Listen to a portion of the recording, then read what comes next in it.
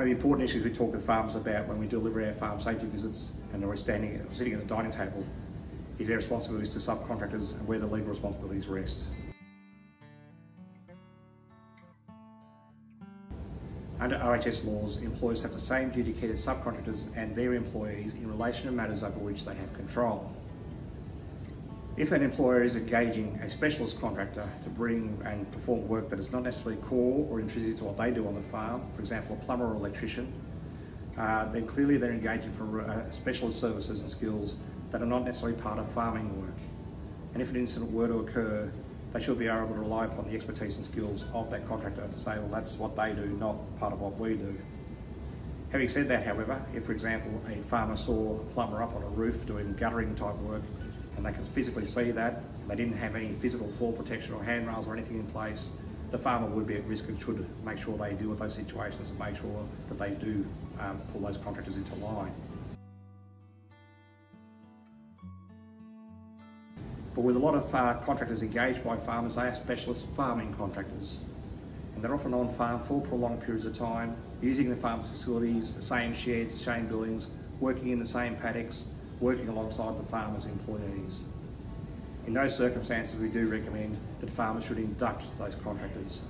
They should meet them before they start work, have subcontractor engagements or documents in place where they get evidence of their systems of work, their insurance details, make sure that the contractors know about emergency procedures, first aid facilities, the same things that you would cover off with employees.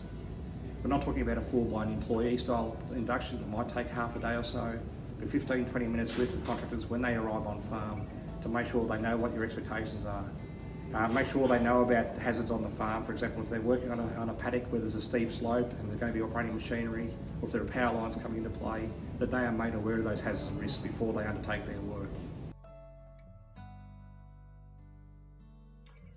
One of the additional issues we also talk about is the importance of insurance details and making sure that you get from the subcontractors their public liability insurance details, in particular their certificate of currency for their public liability insurance. With public liability insurance, as the name infers, the public, that if a member of the public is hurt on your farm, you'd rather that obviously that person would go and claim against the contractor's insurance rather than your own. But more important than a member of the public is your employees. That if they are hurt by the activities of the contractor, your employees would potentially have to hit you with a work cover claim.